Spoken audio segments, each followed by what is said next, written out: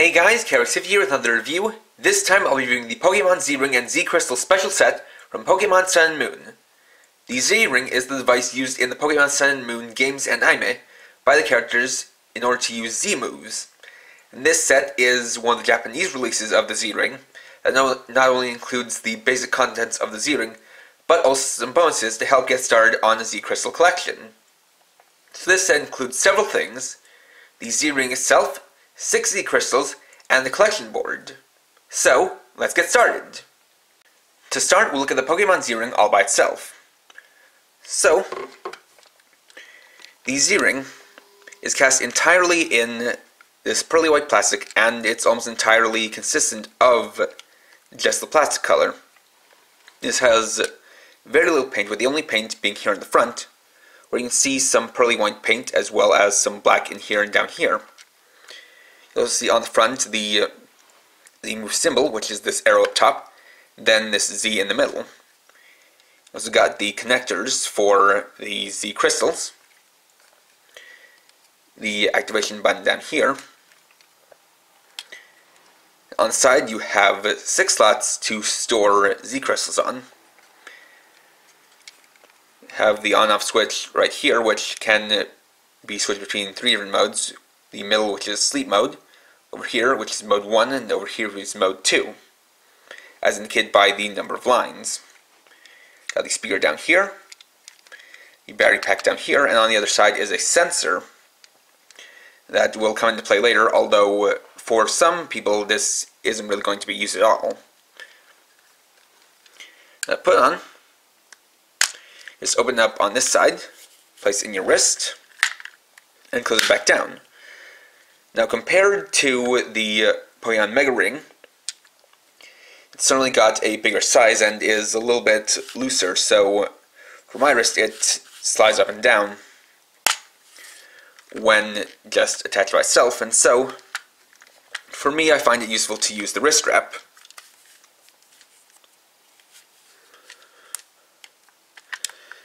As that helps it stay in place more. And all by itself, when it's in sleep mode, pressing the button on the bottom will activate the basic sound for it, as well as flash through all the different colors.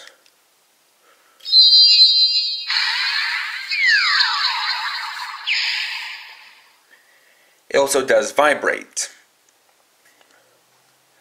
And that's basically all it does on its own. Next, we have the 6 Pokemon Z-Crystals.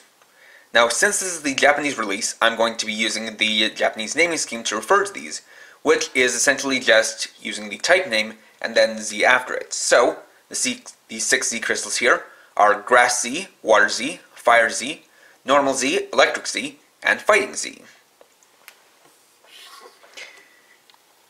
Each one has the same shape, which are basically these small diamond-shaped crystals that are raised on the top and flat on the bottom. On the bottom you can see a clip for attaching it, as well as the 3 holes that the connectors will go into. On the top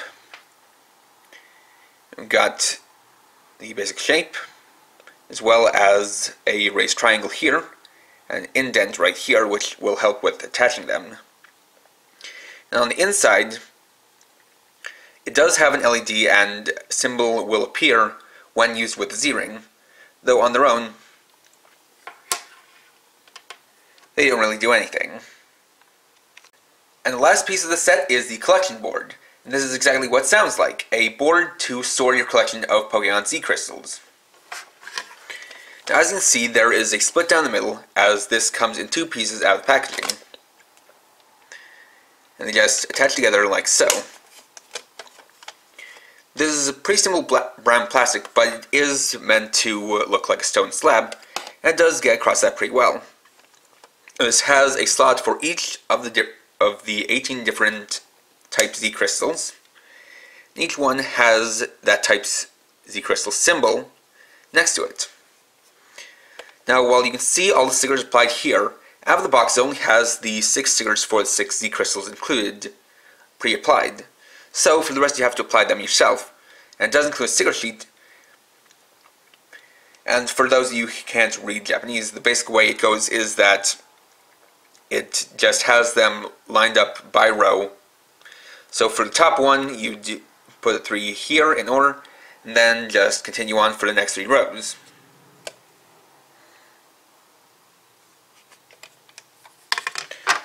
Now place in one of the Z crystals. You want to take it, take this indented part, place it under this notch here, then press it into place. We can do the same for the other 5.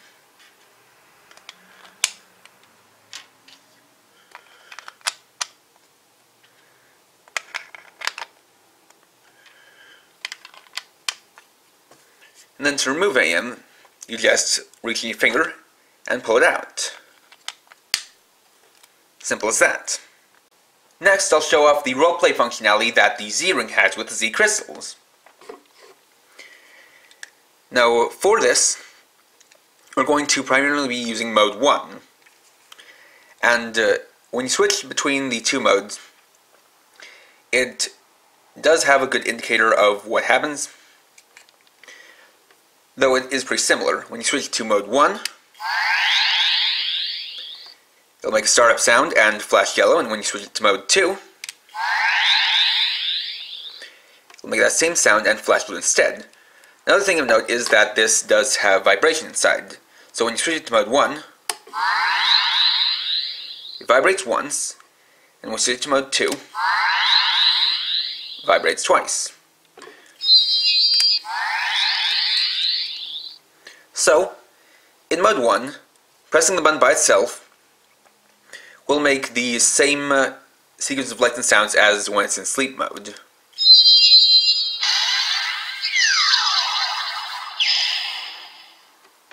So, to change that, we need to add a Z crystal. So to attach the Z crystal, you're going to take this indent part here and clip it onto this hook by pressing in on the arrow, then press down on the other side. The light will change to match the color of the Z crystal, and it'll illuminate the symbol inside. So, now when you press the button again,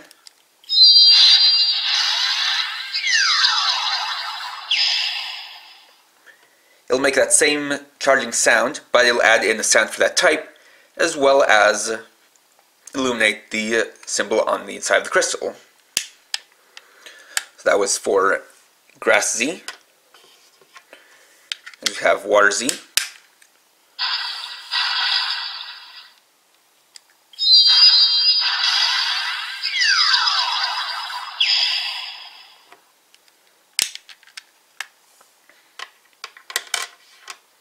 Then the Fire Z.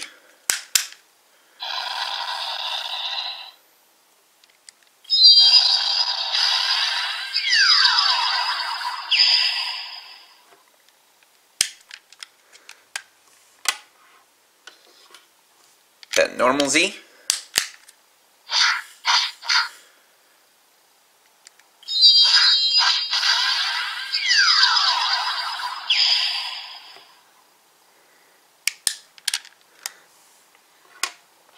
Then Electric Z.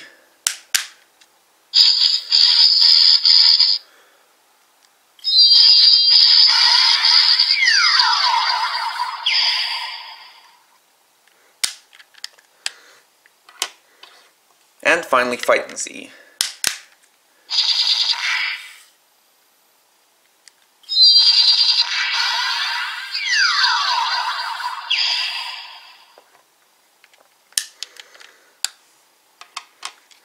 And, of course, you can also store them on the sides of the Z-Ring. So I just latch it on, like so.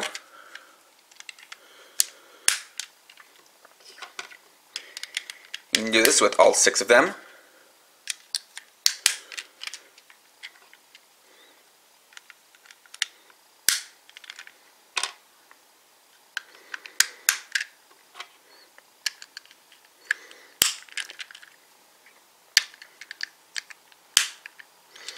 And they stay pretty securely on. You can shake them around all you want, and while they do rattle, they won't fall off, so they only come off when you pull them off yourself. making it a nice way to take a few with you on the go.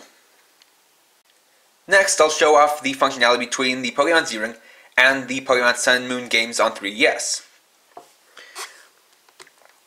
Now this works regardless of what version of the game you have and what version of the Z-Ring you have, as these are the same two products whether you get the English version or the Japanese one. So, for this, you already see I've got it set up in a battle. So for this, you're going to want to have your Z-Ring on and set to mode 1. You're going to also want to have the volume on your 3DS turned up. So, hit fight, then hit Z power, and you'll automatically see that it reacted there. So, first off, we'll activate the grass type Z move, Bloom Doom.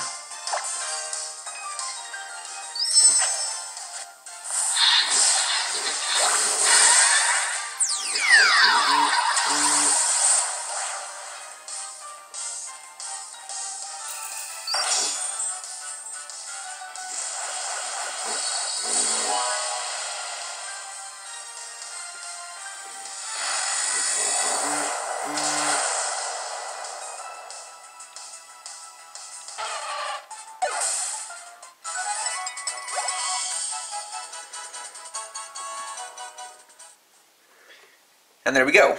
Now the way that works is that right here, the Z-Ring actually has a microphone.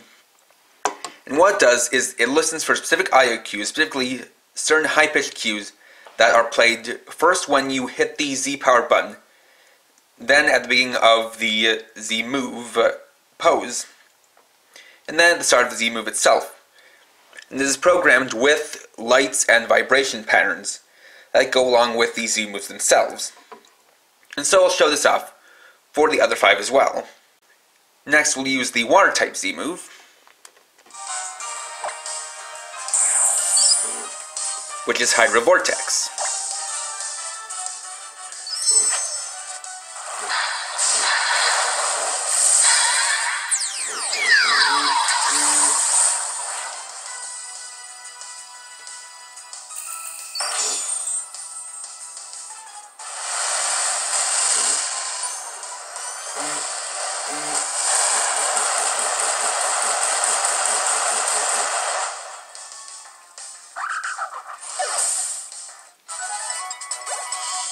Next we have the fire type Z move,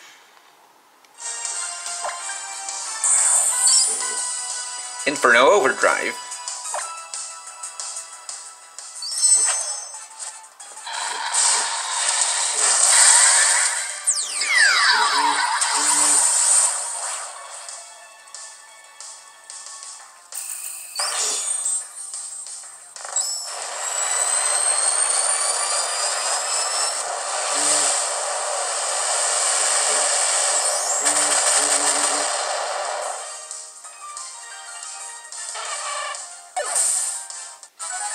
Next we have the normal type Z move, Breakneck Blitz.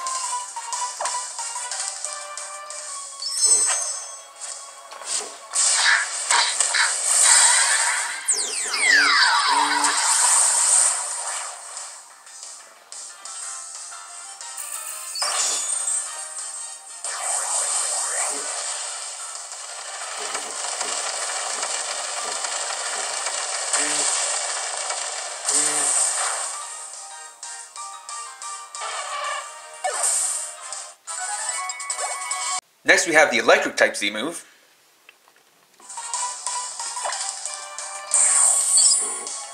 Gigavolt Havoc.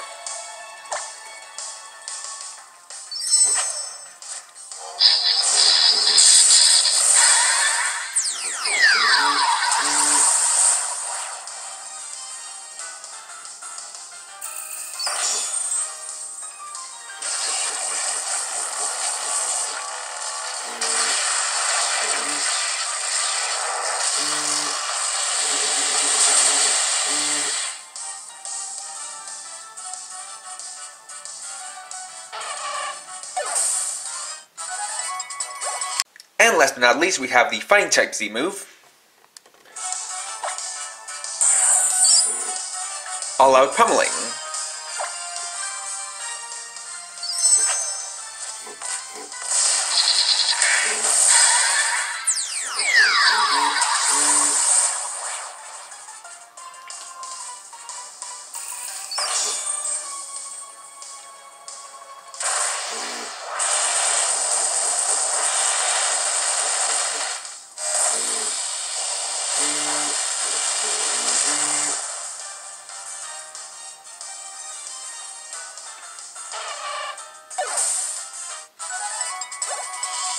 As a last little note in regards to the 3DS compatibility, the Z-Ring doesn't technically need a Z-Crystal attached to react to the sounds and activate the Z-moves. And you can actually attach any Z-Crystal and use any Z-move, but it's only when the proper corresponding Z-Crystal is attached will the Z-Crystal react when using a Z-move.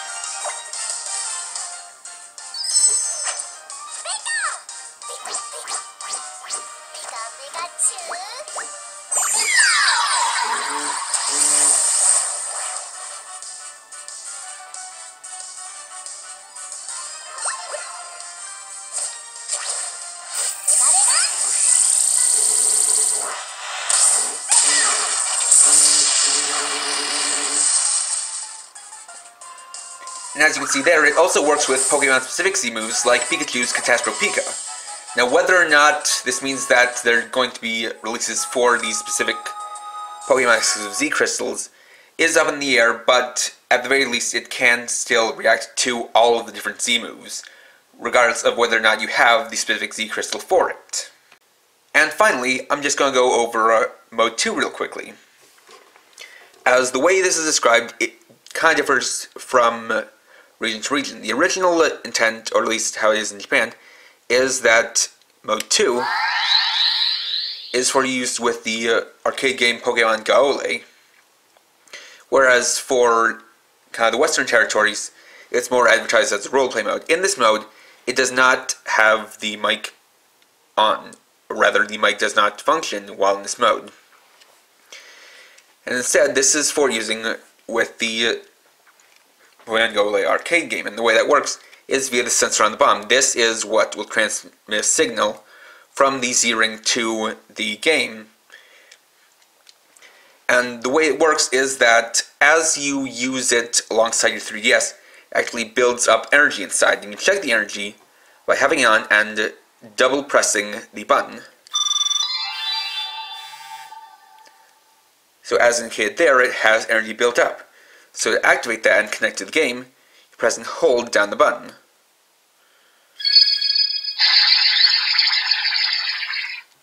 As you can see, it'll start flashing yellow, meaning that it's communicating with the Gaole game. Then while you're at it, you can use this to actually activate a Z move.